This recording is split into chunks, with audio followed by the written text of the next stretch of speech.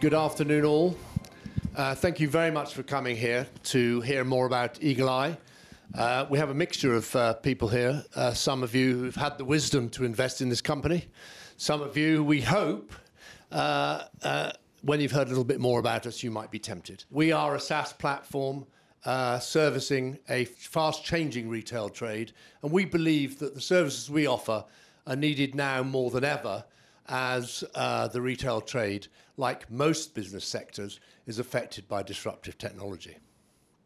We have proven technology, and it's proven because we've done it on a massive scale, of which more later. We have a very strong competitive positioning through the digital wallet. As chairman, I won't try and explain the details of the digital wallet, but we have a man here later who will. We've got strong market drivers that, touching really on what I said earlier, that is to say, we believe that the retailers need us now more than ever.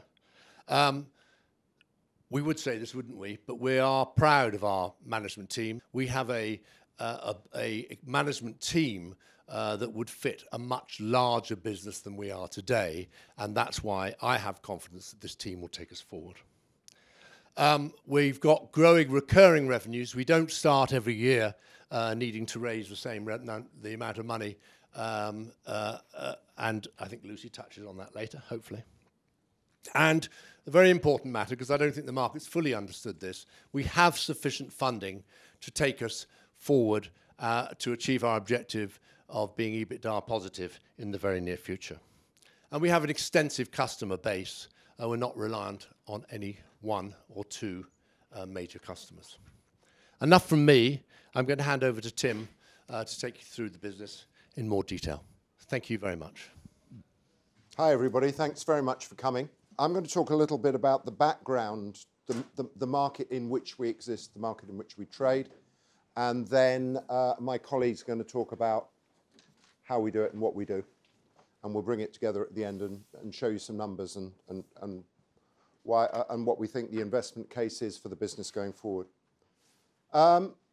It's a sort of self-evident thing to say, but the world is completely transformed by digital, but many of our customers are not.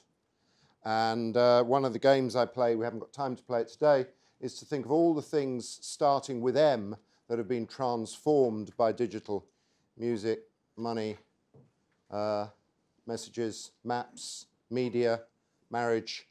It's amazing if you try and go, and you can play this game at home, as how many things starting with M have been transformed by digital. As a result of that, what's happened, and I know this is self-evident, but I think it helps to contextualize us, a whole load of new digital businesses have emerged that exist in that world, and they are pure plays. And then there are a load of businesses that have emerged that actually transcend the two. They move from the digital to the physical, the bookshop, the taxi, the restaurant meal, whatever it may be. And then, of course, there are the existing incumbents who have created digital versions of themselves to exist and try to prosper in this world. The thing about these businesses is they're all digitally enabled and they are all data-driven. One of the ways to think about Eagle Eye is we're the connection guys. And connection is absolutely critical in this game. The connection guy in places is Google. The connection guy in things is obviously the Internet of Things.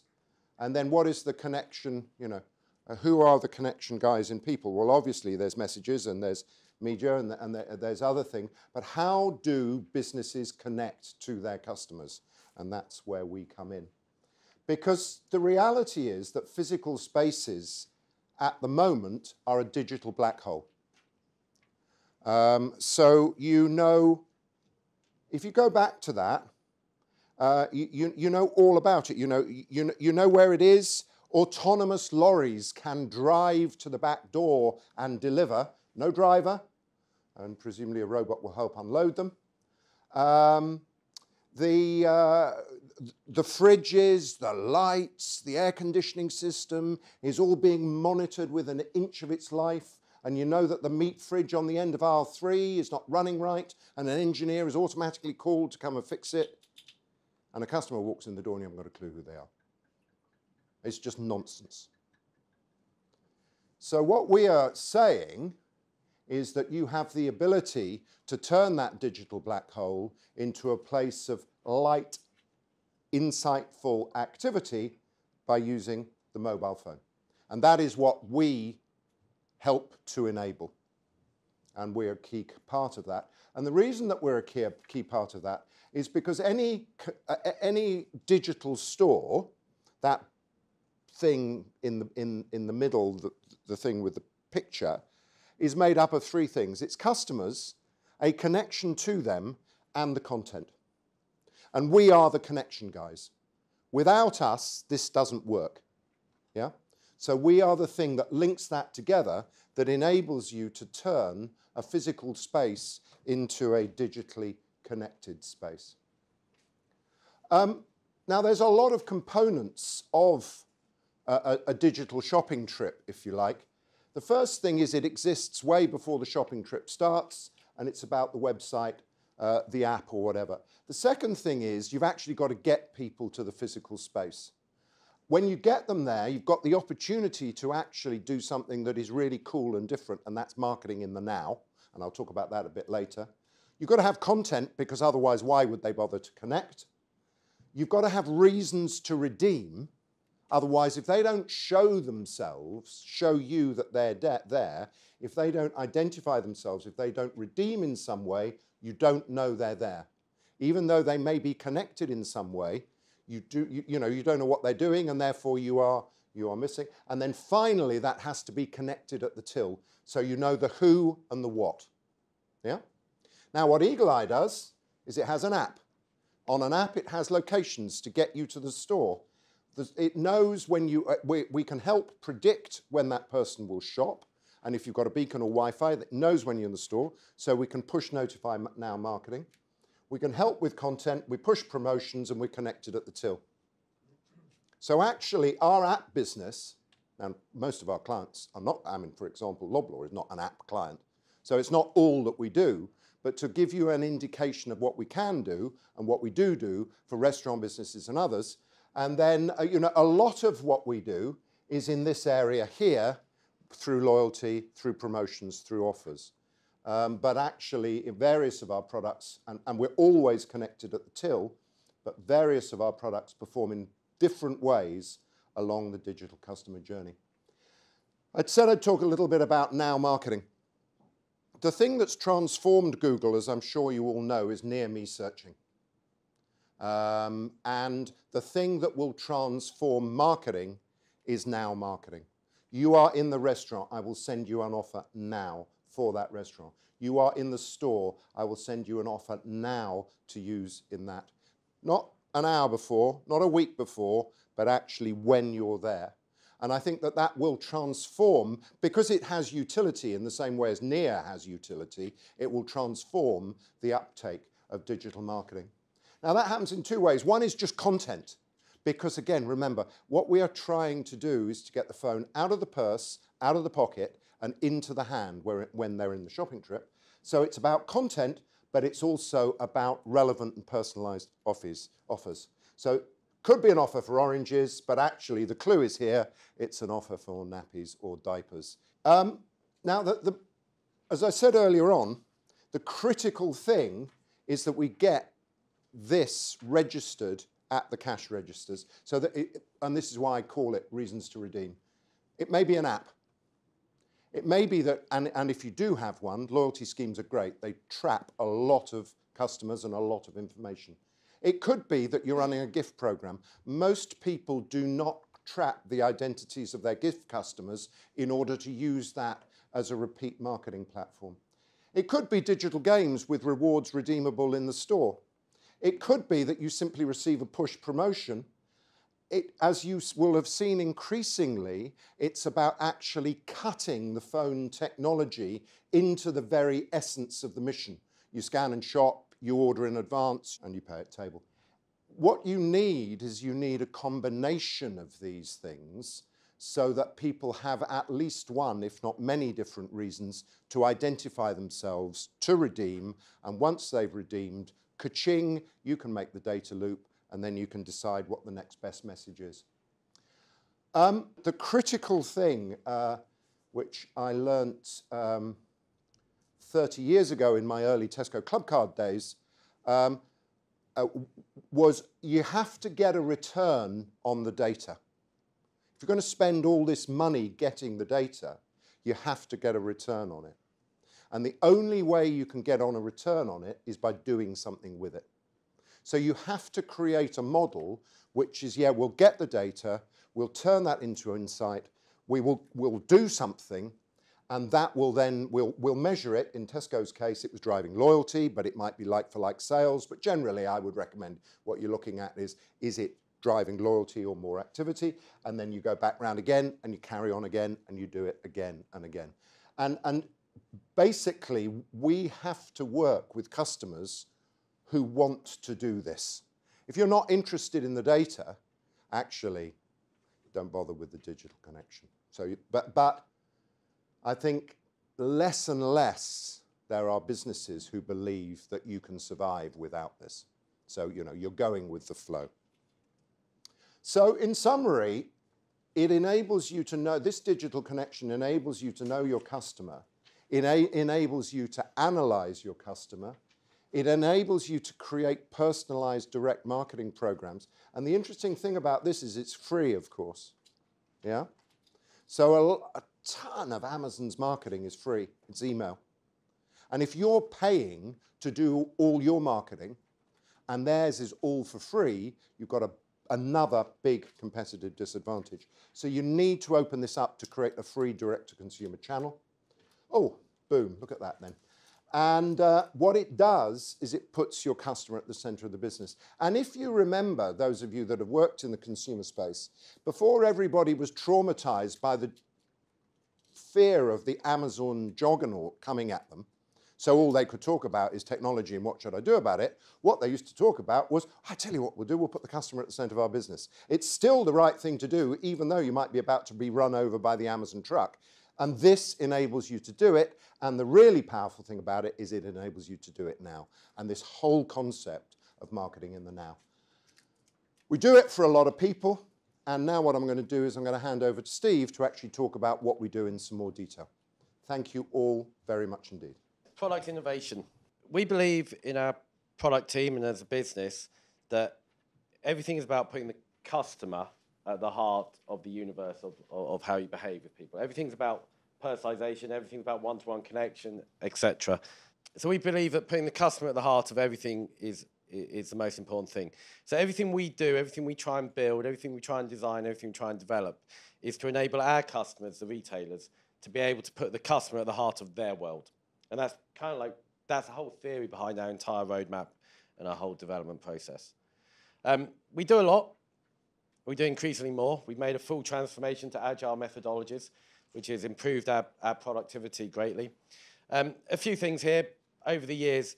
The key call out is every year we're doing more and more and more and more features with the common theme of how do our customers keep the consumer at the heart of everything.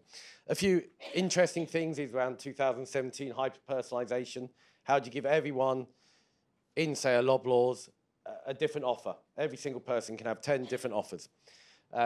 We've done big things like opening up 2 data centers in the US to support North American expansion. And going into this year, we've launched already, it's in this year's roadmap, but already delivered subscriptions as a new way of addressing a customer, a bit like the sort of Amazon Prime model.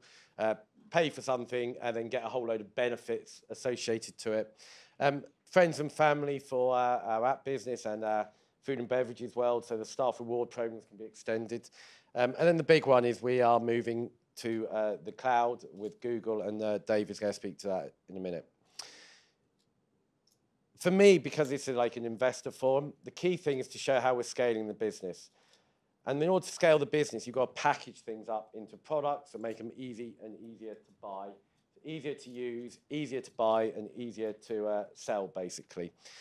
So what I'm going to do is we've got 2 of our stars, my superstars, Rich and Sarah, and they're going to take you through one of our packages. It's the app package for the food and beverage industry. For me, it's really interesting because you can see the way we've taken all the theory that Tim has eloquently put about how we construct that into a sellable package that can be taken to market and quickly and easily sold on a global basis. Thank you. Hi everyone. So yeah, we're going to talk to you about our Eagle Eye app and specifically how it is being sold to the food and beverage industry. So we're going to start with a short video. There are hundreds of thousands of customers out there, each with countless potential journeys. Here's just one example of how it works for Rachel. Rachel and the family have just finished their film. As they leave, she receives a push notification because My Restaurant has just opened locally and are looking to drive footfall and frequency. They all head towards their local My Restaurant. As they approach, Rachel receives a reminder to redeem the offer. They sit down to enjoy their meal. As they pay for their meal, real-time data is fed into the Eagle Eye Air platform, allowing My Restaurant to see Rachel's unique ID against the time of redemption, location, and from which channel she received the promotion. As a result of redeeming her offer, Rachel receives an incentive encouraging her to return again. This can happen many times throughout one visit to multiple consumers. For example, Florence is enjoying her birthday Prosecco, which she received from My Restaurant as a reward for booking a table for her party. Through knowing your customer, delivering engaging content, and enabling a digital connection, you can truly optimize the customer experience. Eagle Eye, your customer in focus. I think we all know, and probably from what Tim and everyone else has been saying, digital is what we believe separates those businesses at the moment that are doing very well versus those that are struggling.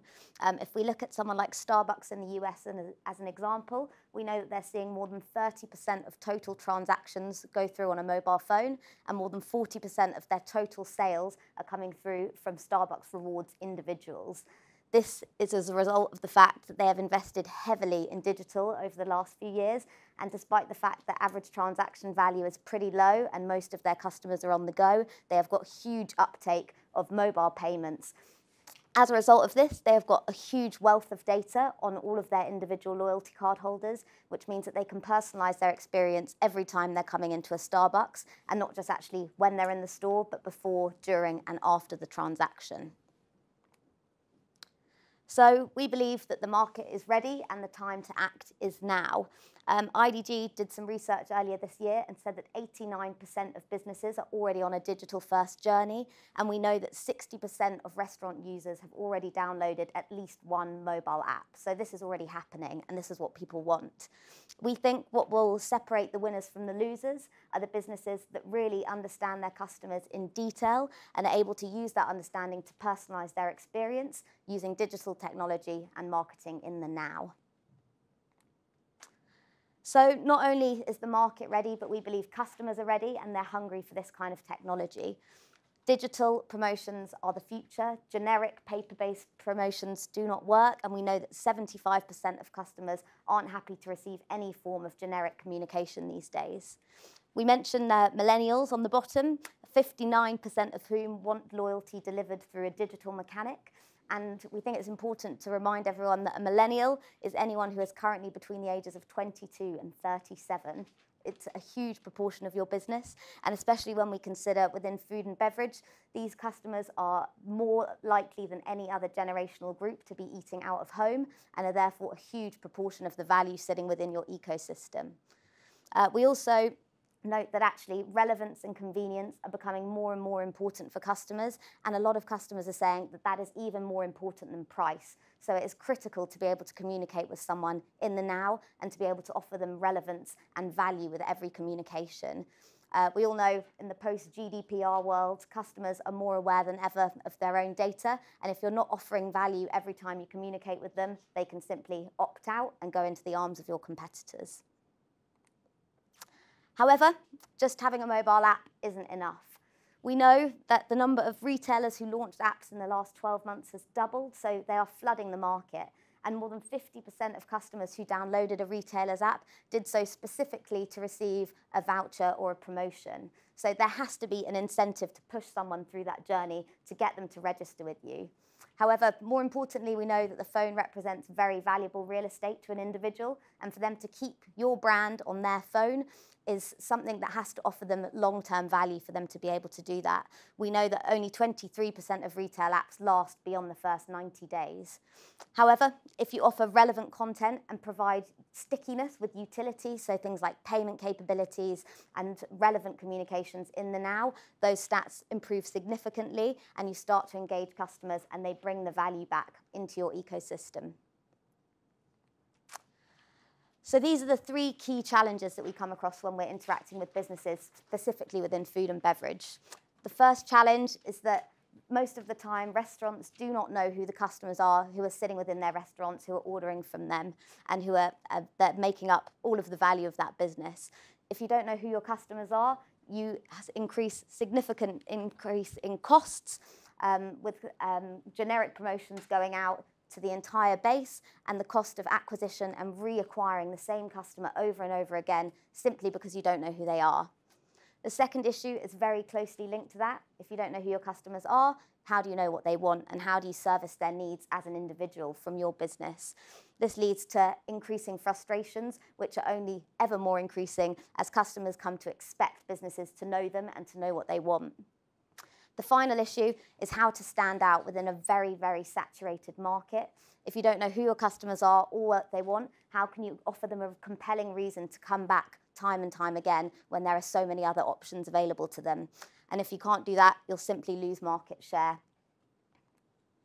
So what we believe as a core solution to these problems is actually moving from the anonymous to the personal through the digital connection, and actually within this space, that has to be through mobile. The power of having a customer opted in to receive marketing communications from you is so valuable, which is why you see brands like McDonald's doing prime time TV advertising in the UK simply to incentivize a download of their mobile app. Once you've got that customer, you can track every single time they interact with your business and build a really valuable profile of what that customer's doing. And once you've got the data, you can really harness the power of marketing in the now. So what is the right message to send to the right person and when is the right time to do it?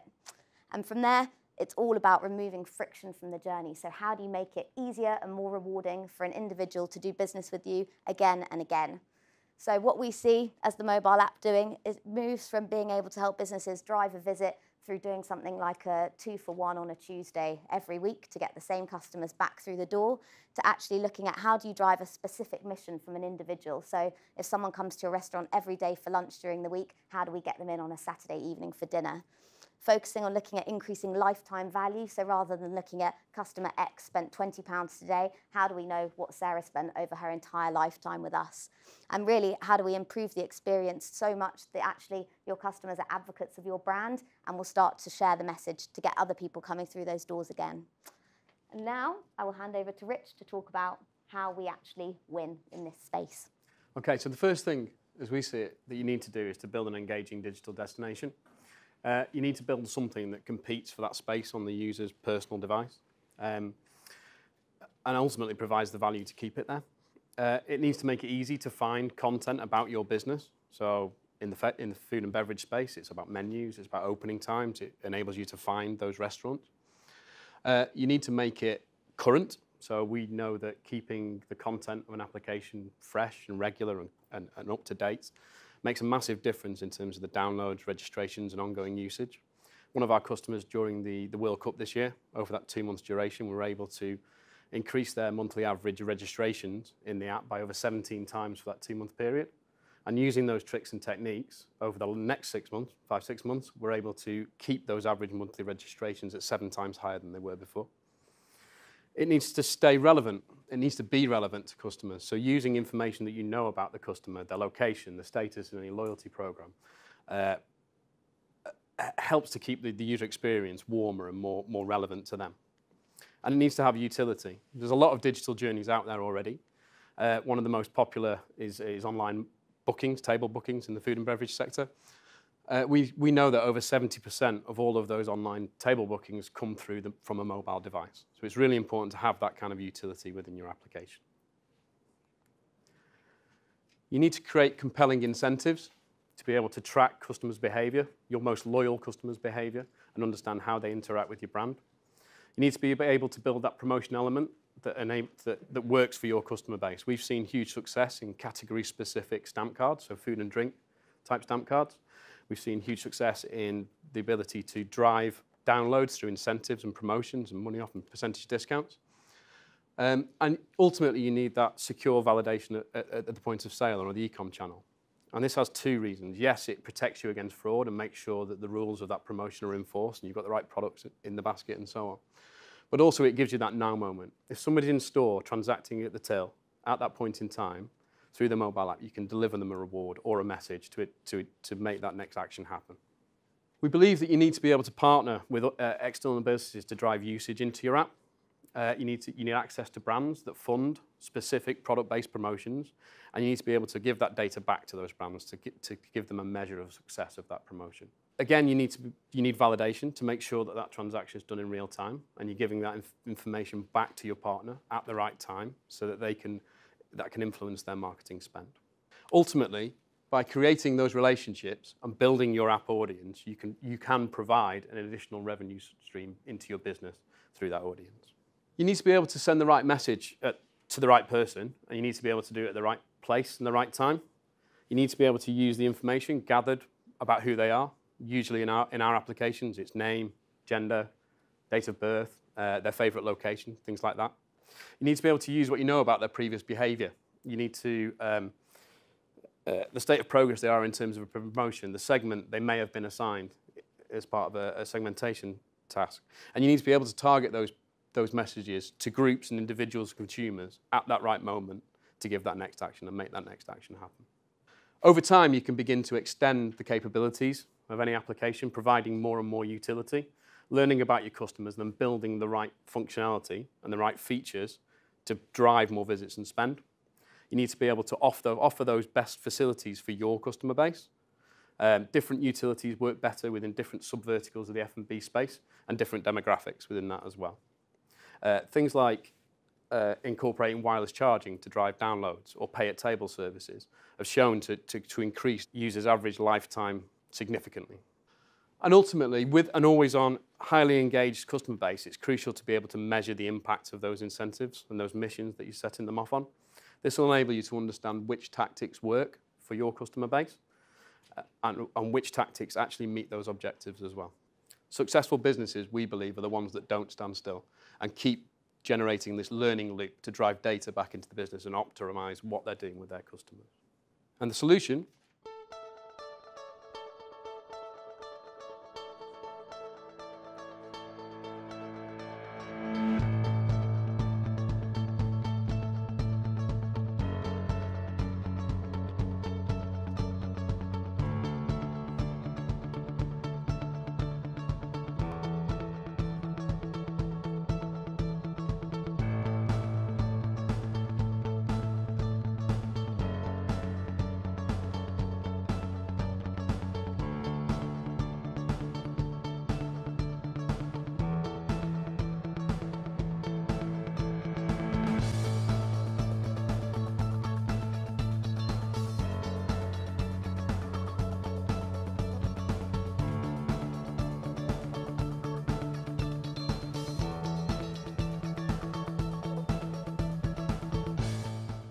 the Eagle Eye app.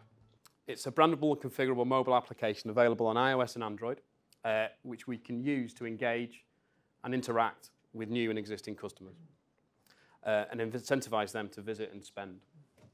It connects with your POS and validates in every customer interaction in real time, passing data back to those people that need it. It delivers those actionable results and insight in real time. And it's tried, tested, and proven. We're growing our active user base at over 150,000 app users per month. Each month, we see a really high active user rate within that of over 45% of people actually transacting at tills. We have a very high conversion rates across all of our applications on offers, particularly when compared to more traditional digital means like email, over 5 times higher. And ultimately, through our application, we can increase average users' lifetime of applications by over 30%. And that's over 150 days compared to 90, which is the industry standard. Hi, I'm David Aylmer. I'm COO here at Eagle Eye. It's been a great growth story so far for Eagle Eye. And with this growth comes change. The change comes in technology, and the capabilities the technology has had to change too. So from the start, in Steve's bedroom, things have changed. We're now in data centers. That was really the big first step change. So that move into data centers allows us to cope with the transaction volumes, the clients, and the transactions that we now got to deal with. The rapid growth at Eagle Eye has been supported by rapid growth in our data centers, and you can see from the slide, we've now got over 200 servers in 4 data centers in 2 continents. So the next step change, as Steve mentioned earlier, is our move into Google Cloud. The move to cloud will allow us to take advantage of the latest tech and the latest tools available in Google Cloud. The move to Google Cloud is now a well-trodden path. The likes of HSBC, Coca-Cola, and even Apple are now using Google Cloud. Just some stats: 3,000 transactions per second, 1.2 billion API requests a month, 200 million transactions, and growing. So it's all pretty impressive stuff, but we want to do more, and Google Cloud will enable us to do this. What does it give us? What does it give us the ability to do? It gives us the ability to become even more agile. It allows us to introduce and embrace continuous development, allowing us to release more features faster for our clients. It gives us the ability to expand into new geographies. It no longer takes 6 months and £1 million to open a data center. We can literally spin up a new data center in a new geography in minutes. It gives us the ability to auto-scale and increase and decrease performance and capacity as we need to. So, for example, for Black Friday, we can spin up servers literally in minutes and in seconds now to cope with the increase in transactions, etc., that may come across those periods. It gives us access to new tools. It gives us access to new technology, which allows us to take advantage of those features and tool sets going forward. One of the big areas we're looking at, Steve mentioned it earlier as well, is the data side. So this allows us to look at big data, allows us to look at AI tools, it allows us to play with machine learning and really turbocharge what we can do on the marketing capability to deliver our marketing the now capabilities. So in summary, hold on to your hats. 2019 is going to be exciting. Eagle Eye is living its dream. We are bigger, better, and faster. And with that, I've got to hand the microphone as well as the clicker back to Steve. Right, for a second. Just 1 second. Just on what David said there, I saw an article at the weekend about Barclaycard and Black Friday. They're excited about processing 1,100 transactions per second. I'm sat there going, haha, Times newspaper, I do 3,000. Anyway, that's aside. I'm just being slightly egotistic for a second. I work with Loblaws. So when we met with Loblaws 2.5 years ago, I think it was, they posed as a challenge, which was to take the vision we have of a customer at the heart of everything and make it enterprise scale on a level that we'd never touched before. So we created the digital wallet. The digital wallet, everyone talks about it, they hear the word wallet and they think Apple. My version of the digital wallet is, because I'm a techie geek, it's a data construct that means that I can treat every single person in a program as an individual for their lifetime, and as they develop, as they grow old, as their behaviors change, etc., etc. And I can join those individuals together in households and friendships and relationships. So I can create a truly one-to-one relationship in data and expose that on APIs for the execution of big retailers or the wallets, etc. This is pretty powerful stuff. If you want to have a one-to-one relationship, you've got to have your data on a one-to-one relationship and your identities. So the wallet allows you to identify people in households and as individuals, and allows you to give them entitlements, whether that be a coupon, a points account, a gift card, a stamp card, a continuity card, any range of services in one wallet for me. And I might be married to Rich, I'm not, but I could be. And then we could join and share our offers together. I should have picked Sarah, sorry, Rich. It allows all the marketing data to be tracked together. And if you can't do this, if our clients can't get the data onto an individual level, you can't truly reach the nirvana that Tim's talking about. Is you've got to be data-driven, because otherwise your data's all in one big bucket and you don't actually know what you've got. Last week we had our Q1 trading update. I wanted to give you a little bit more on that, first of all. So we started the year well. Growth on the top line of 26%, driven by wins that came through in the previous year, doing more with issuance partners and brands to drive transactions, and also deepening our existing customer relationships. As you all know, we do that really well with the result of the products that Steve and the team are able to generate. Underneath the bonnet, the Air platform, the real core strategic part of the business, has grown by 36%. That now represents about 90% of our business. So the real focus growing at a really, really nice rate. When Tim and I saw you a couple of months ago, we talked about sectors and new sectors that we might want to go into. And we highlighted them, one as quick service restaurants and two as food services. Why those? Because they're nice adjacent services to what we offer to do today, not doing anything too radical, but really the offering around promotions and loyalty really resonates in those sectors.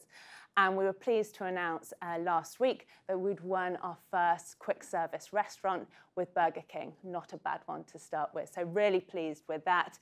And 3-year contract, hopefully starting with 74 restaurants, but hopefully we'll expand and deepen like we always do with our really good customers. The other thing that Tim and I talked about when we saw you was about the volumes through the platform. They grew significantly for the full year to June 2018. And again, in the first quarter, we're seeing that strong growth. Over 200 million transactions going through the platform in the first quarter. That's over 500% growth in the volumes going through the platform year on year. Why is that important? Really important to show the real proven scale, especially when we're now going out and talking to new potential clients about we really can do this now. This isn't theoretical stuff. The next point really is about Tim talked specifically about being leaner, doing things better, simpler, cheaper way. And we've started, those things are starting to really come into play. And we cited in the trading update that the EBITDA loss was materially reduced from this time last year. So if you take our recurring revenue model, which was 72% for the first quarter, low churn rate, enough cash to deliver our plan, then really you then take the addressable market, which has grown as a result of loyalty coming on board fully this year. We're at board are really confident about delivering the numbers that are out in the market for this next coming year. I've got just another couple of slides. These really speak to some of the questions that investors asked me in the last roadshow, and so I thought it's worth picking on those points. First of all, how does our revenue break down? First of all, if I just run through the SaaS business model, we charge a fee for joining the platform, an implementation fee. That represents about 23% of our revenue. These numbers are for the year to June 2018. And then in terms of recurring revenue, we split those into two elements. One, the license fee, access to the platform, support and maintenance. That represented about 34% of the business revenue. And then transaction fees, which was 44%. So that's the per click element of the transactions. To understand transaction fees a little bit clearer, you've got to then break the business into the 3 component parts that we sell in terms of the product. 1 around gift, 2 around promotions, and 3 around loyalty. Loyalty being new and the real fundamental difference between the year to June 2018 and before. There's an intrinsic link between the value that the consumer can get and what we can charge to the retailer. So if you take those elements down, first of all, in terms of gift, well, the average gift transaction ranges somewhere between £10 and £50. So we can charge a much higher price per transaction for those transactions, but they're a much lower percentage of actually the transactions going through the platform. You can see that in the little graph there. So we can charge somewhere between 10 and 30p for a gift transaction. Then if you move into promotions, my example, you probably all heard it before, it is really 50p off a 6-pack of Coke would be an example of that. Well, you couldn't charge 10p a transaction for something like that. So we're talking about pence for that. So somewhere between 0 and 5p is the average transaction we charge in the promotion space. And then when you get into loyalty, if you think about it into earn and burn of points, you've got to get a lot more earning and burning of points to get real value to the consumer. So there we charge parts of pence. And that really is sort of where the huge value has come in terms of the volumes going through the platform there. 250 million transactions going through the platform. And that really has altered the price per transaction, but opened up a new market for us going forward. Hopefully that's a little bit clearer for people.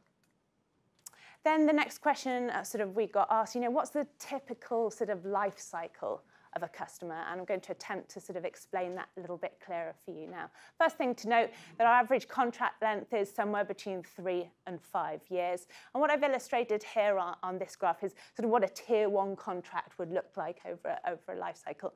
Our best customers, this is the model that we aim to achieve.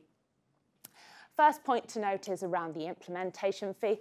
Implementation fees will vary in terms of size depending on whether you're doing an app build like Sarah and Rich were talking about earlier on, which we do in weeks, compared to where we're doing a re-platforming for something like Loblaw's, which we're talking about years. But there is an implementation fee which is done on a T&M basis for that. Then in terms of license fee, which I'd explained before, license fees generally start on day 1 but at a lower rate. When we go into launch, they then go up to their full rate and then sort of stay consistent along the life cycle of the contract. Transactions, we're a transaction business, really, really important. Transactions grow with further digital adoption and customers really understanding the full value the platform can give. And what we see when we see our customers cross that digital Rubicon, there's more and more reasons that they want to take more functionality of the platform and volumes grow as the contract increases in length. One point to note here is generally what we're seeing, particularly in the bigger customers, that they want tiered volume bands. So you sort of have to get to the next step and then you'll get a step up in revenue. And we're seeing this more and more with our customers because they want the insight to be able to budget accordingly. Then the next point is around deepen. We always make the point that actually what we are really good at, and this is credit to Steve and the team around the real value of the platform, is that customers, once they're in, they really do deepen and take on more services from us. And what we see on average is 12 months after launch, we're seeing customers investigating what more can the platform do, what more can I give my customer, and the real value in this Air platform. And then the last point here is around brands. I've shown this in year 5, and as sort of we've talked about here and Rich highlighted earlier on, particularly in the app world, brands give real new value to a proposition, and the network that we have, particularly in the food and beverage industry, really powers that growth around brands. But from the tier 1 sector, we haven't really cracked it yet in terms of the brand opportunity. So in terms of the numbers that are out in the market, there's no assumptions around brand revenue coming from that, but it's an area that we're looking at and we will continue to explore, because actually if we can get that, you can see that there's further opportunity with a significant client as well. That's all from me. Thank you all. Thank you very much indeed, everybody, for your contributions. Clearly, what we're seeking to do is to grow the business. And the most important thing is that we have different opportunities and different drivers of growth. And I think we now have 4 credible ways in which you can expect us to grow the business going forward. The first is what we've talked about ever since I joined, which is this model about win new customers, get them transacting and then deepen. And Lucy just talked about that, and that continues. It's completely valid. And you saw that 1 times to 5 times through the life of a contract. We are starting to see that become a reality in the contracts that are 3 and more years old. The second thing, and Steve talked about it today with the digital wallet, and as I explained at the full year, that took us from being a provider of promotions and services and gift to being a provider of loyalty. The loyalty market is a very big market, so the available market that we are able to address through our product development can get larger. And we can now have conversations with people about loyalty, which we never could have before. And we've talked about subscriptions. We showcased apps to you today. We don't talk about apps very often, but actually it's an impressive business, it's an impressive product, and you can see from the way we've packaged it up.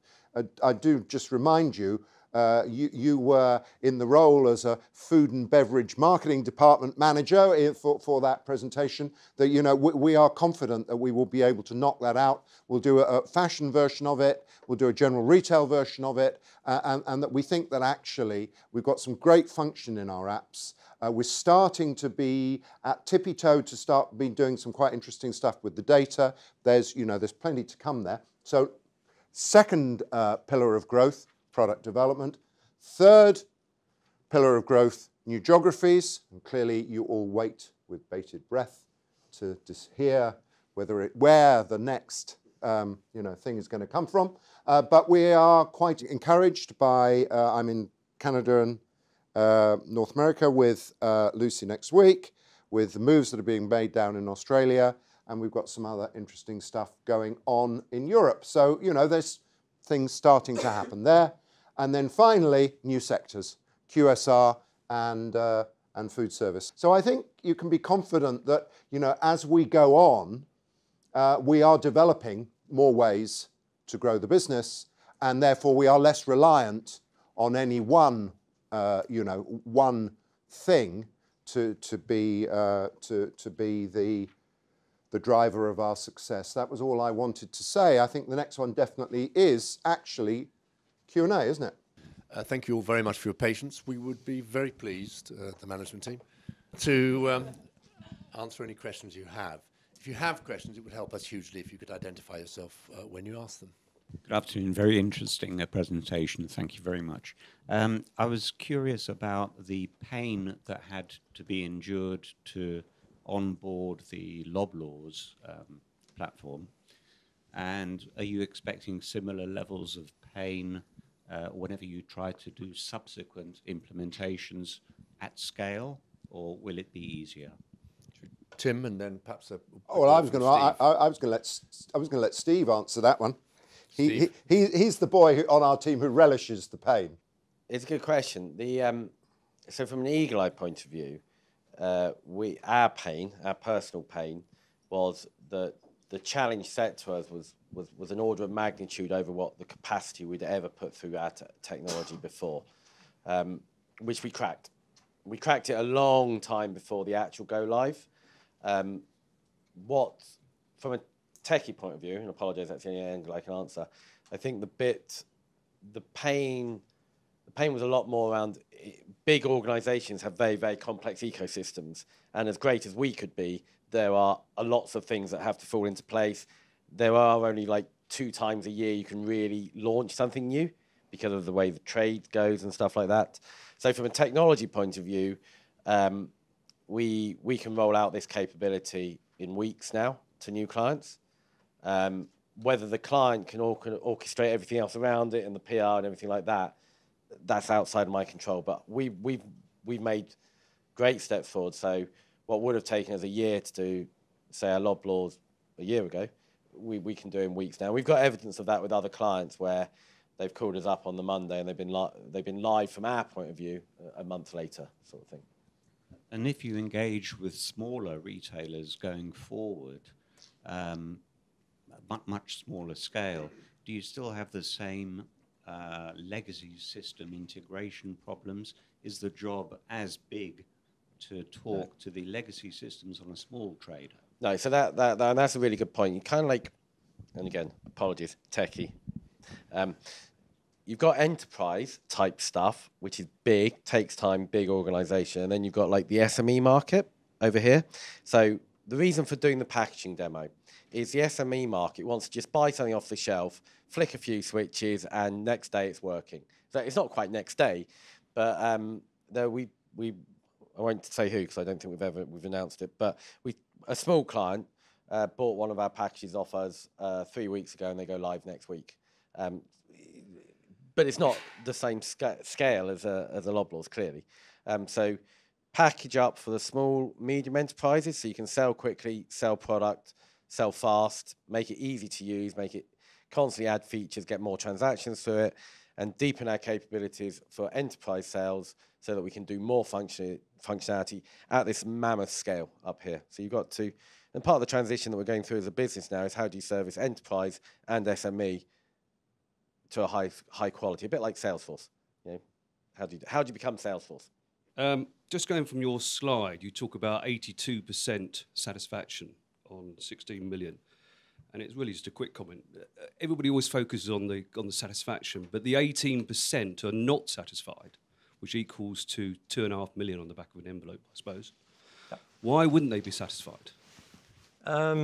Multiple different reasons. Yep. Sorry, Steve. Many different reasons. Some people will never be satisfied. One example. We had some initial challenges around people perceiving their offers as not the best.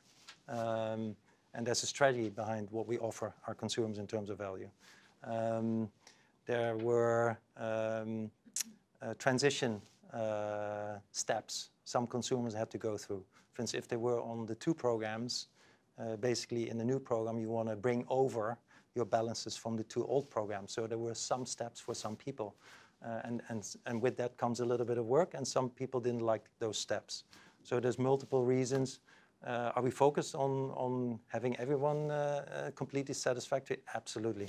So we've got an ongoing list in terms of what the pain points are and what we can do better. Yeah. And this one's more for you, Tim, I think. You talk about Q1 transactions 200 million, which if you annualize it, 800 million. You also talk about 3 million active users. And I never know what you mean by active users. So they're very different things. Yeah. The first is transactions through the platform of any sort, from anywhere, from Mitchells and Butler, Loblaw, Sainsbury, Asda, Uncle Tom Cobley, yeah, all just rolled up to a huge number. The 3 million active users is 3 million people who are actively using an Eagle Eye app. And those are people who have transacted on that app within the last in the last month, I apologise. Yeah. And that's the challenge, to get them to use it every week, not every month. Well, that's the reasons to redeem point. Yeah. Actually, not necessarily with an app, because if they're not engaging with your brand on a weekly basis, then pushing them stuff on a weekly basis is the wrong thing to do. If you know they're on a monthly cycle, you've got to work out what cycle they're on, and then push them the offer then. But keep it active, keep it fresh, keep pushing information, so that people, you know, Sarah said this. You can't underestimate psychologically the importance of opting in and having it as real estate on your phone. You know, that is giving a bit of your phone, giving a bit of yourself to that brand, and it's giving permission. Those are probably psychologically a little bit deeper than people think they are, in terms of the importance to brands and why it matters perhaps more than some of them think it does. I was wondering if you could provide any information or bring to light. I appreciate Loblaw was useful just in terms of, let's say in the UK, and the loyalty programs where they're not your customers. If you could give us a quick comparison about the features and what's good and bad with those loyalty programs that aren't customers of yours, and how maybe the Eagle Eye Air platform compares. And then secondly, is to this instant messaging, what sort of data is there behind that customers actually appreciating that? I'm not sure how I would feel about it. So yes, just in terms of is there actually good uptake, and actually not just in upselling them, and they're spending more in the store. I think the leader in the UK in terms of technical innovation and real-time program and personalization is probably Sainsbury, under what they call New Nectar. The common feature between the Sainsbury's program and the Loblaw program is Eagle Eye.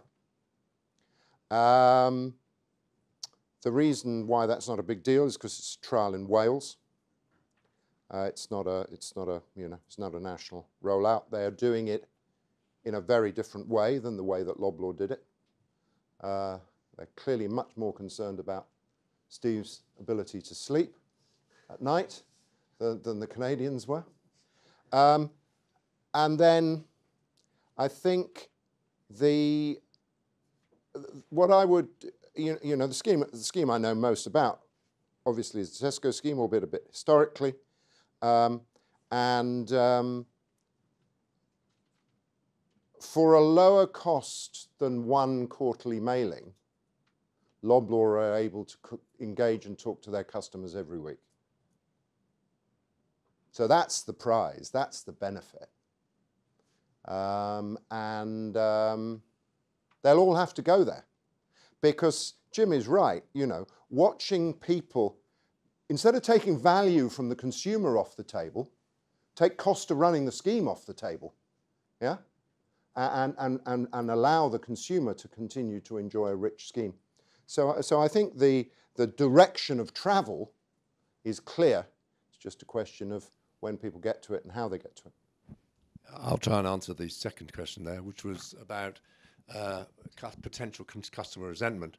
I think you really look at a real life example, and Sarah and Rich talked you through the app, and I would, for those of you who get the chance, download the Green King season ticket app, because it gives you a real idea of how we're working with our customer set, and gives you the opportunity to get a free pint ticket for Sarah.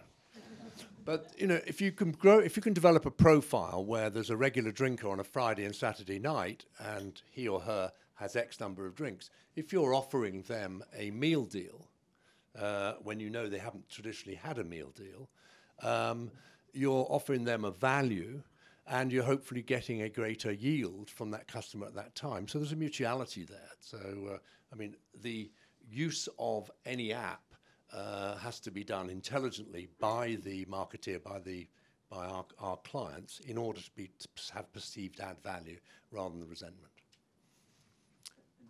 Can I just lastly, is there any way, the email marketing is very tried and tested. Are your customers able to integrate so that they can choose when to send an email preference and either an instant or, via the app? Yeah, yes, so they are. Push, email, SMS. But you saw, they can, absolutely, and they can do both, and probably should. But you saw the statistic up there, 5 times more likely to respond to an app push than they are to an email. Clearly, what we've seen today and what you've demonstrated certainly over the last year is that you've got a proven platform now, and you've got some very strong reference clients, global names. Just wondering then, I think the company's guided to continuing to spend roughly the level of amortization on continuing development. So my question is, what are the priorities for that spend? And given the position of the company now, in that you are clearly generating strong economic value now and in the future for clients like Loblaw, how you utilise that spend to capture greater economic value for Eagle Eye and its shareholders? I think it's a Steve one.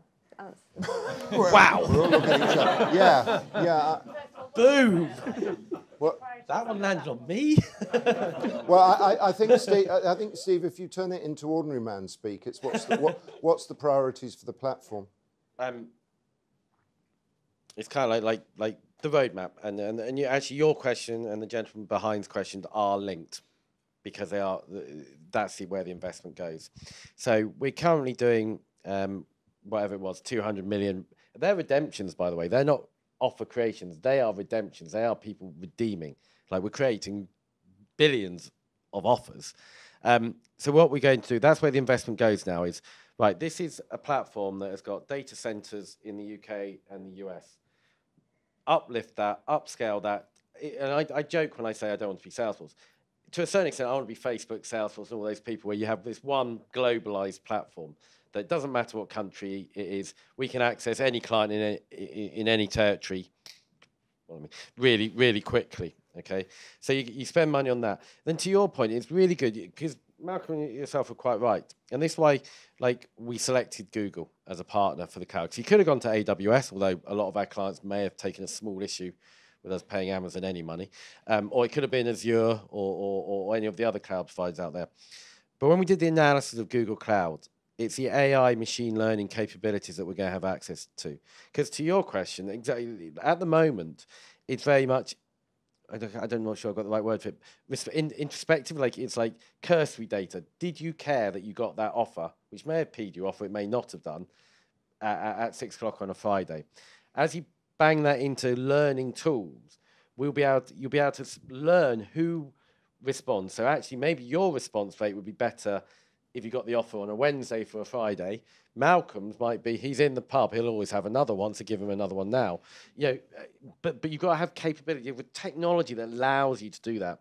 So that's why we picked Google, to gain access to the Google AI engines and things like that, so that we can start going to the next level down. And then, where was I going? This is all about where the investment goes. I think I also think that if I sort of get the tail end of the question, the important messages for shareholders are, with our debt facility, we've got enough cash to prosecute the plan that we lay in front of you. The work that we're doing with Google and the cloud lets that cash go a bit further in terms of new geographies and the shock of not having to come back necessarily when we win a new geography. So that's good, I would hope, tick. That we're moving towards EBITDA profitability, and we're moving towards cash generation, and we're telling you about that, and that's what we're going to do.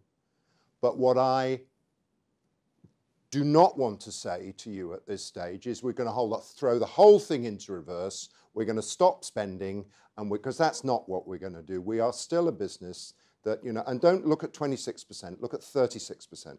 We're still a business that is growing at 36, 39%, and we want to keep going like that for as many years forward as any of us need to think about, and we will need to invest in that growth. Whether we need to invest everything that we generate in the same levels, that remains to be seen. And it depends upon two things, I think. How clever we are in innovating in our own minds, the roadmap that we create for the product, but also what our clients ask us to do. And because we have this combination of having a view of the world, which we get on and build, and then our clients saying, we've got this view of the world, will you get on and build it with us or for us? And we have to balance those two things. Just one build, which is, I think it's a slight interpretation of your question too, because it came up a couple of times on the roadshow, is, are we going to keep innovating our product? Are we going to continue putting 2 million quid into the product each year? And the answer is yes, we are going to continue to innovate and put money into the product. And Jim highlighted the reason why they chose us. Loblaws chose us rather than any big global player around the world for what we could do today, but also the future. And it's the future piece around what Steve's talked about on the roadmap. That's beyond what we're doing with Google Cloud. It's about giving real functionality that adds real value, that drives the stats that people like Jim are looking for in terms of consumer engagement. Sorry, another layer of build. Thank you. I thought you were going to ask another one. I was going to say, for God's sake, make the second one an easier one. Could you just explain, once you've got a customer on board, who helps them to get the most out of the data? And are they putting the office together, or do you help them do that, or do they bring in other people to help them do that? It depends. I mean, it's a horses for courses thing to some extent. Loblaw, as you can probably imagine, quite capable of doing their own marketing, and so they do that, and we facilitate it. Some smaller businesses, we can tip them the wink and say, have you tried this? Why don't you do that? And we're able to do that in a more data-based way because of the 3 million active, we are starting to learn quite a lot about the way these things behave. We have a business, as you know, where we basically do broker branded activity to particularly our food and beverage clients. A lot of the drink manufacturers are keen to drive trial of their products. That we are involved in that, and we do make some money out of that. So I think it's a horses for courses thing. But in a standard thing, a salesman goes out, wins a piece of business, and then as part of bringing that business on board, we will workshop that with a business analyst and probably a product manager. That then gets handed over to the business analyst and the product manager who deliver the project. And during that process, it then gets handed over in the sales team from the guy or girl who goes out and wins the business to actually their long-term account manager. And what we try and do is we try and have a salesperson and somebody with technical understanding and project expertise who goes with that client for, I mean, clearly, staff churn, promotions and all that, but goes with that client. So our sales director still has a very close relationship with Mitchells and Butler, even though he's now on the exec. Steve still has a very close relationship with JD Sport because they will, and Pizza Express. So the relationships do carry on, but we go from winning an account to account, and we do have an account management function, which is unusual, I think, for a SaaS business, but it's because we have so many additional services that we are able to sell, hence the profile of the client from 1 time to 5 times over 5 years. That's the account management, the deepen function. I hope that explains a bit. Hi, just to that point really, as you look to sort of allocate resource and focus on the good clients, how important is it to you that they already have an established downloaded app base, given that you can't drive the downloads of apps, you can only drive interaction once they already have the apps on the phone? And you're talking about that deepening over 1 to 5 years. Would you push away a client if they didn't have enough? No, it doesn't matter at all. We're talking to a number of sports clubs, not from the point of view of the fan base, but from the point of view of what fans consume while they're on site. And what I said to them is, exaggerating slightly to make a point, if you've got 5 fans on your app, then we will put an SDK into your app. We would not recommend you have 2 apps. If people have given up 1 tile of their real estate to their association with that team, that's probably enough. Asking them to do 2 is a lot. So it very much depends. We do great work for Greg's, but it's Greg's app, it's not our app. They've got an SDK which gives them all our function, but it's embedded in the Greg's app. We do great work for Green King, that is our app. And actually, as an outsider, you would probably struggle to tell whether it's one of our apps or whether it's somebody else's app. It just depends. The important thing is that you've got the audience. And if you haven't got an audience, then you get an app.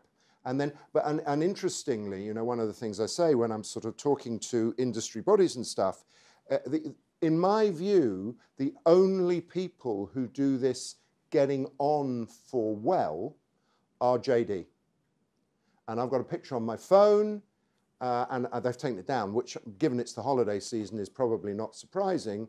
But 3 or 4 weeks ago, they had 9-foot cardboard iPhones on Oxford Street saying, download the JD app, get subscriptions. Now, the reason they do that is because they know how incredibly valuable everybody is who does that. When you're watching the football at the weekend, if you look on as the boards go up round the perimeter of it will say JD.com, get the app, or some version of that. When you go home on the tube tonight, you see a JD ad, it'll say get the app. That is, these apps, customers, are so valuable that you need that much marketing.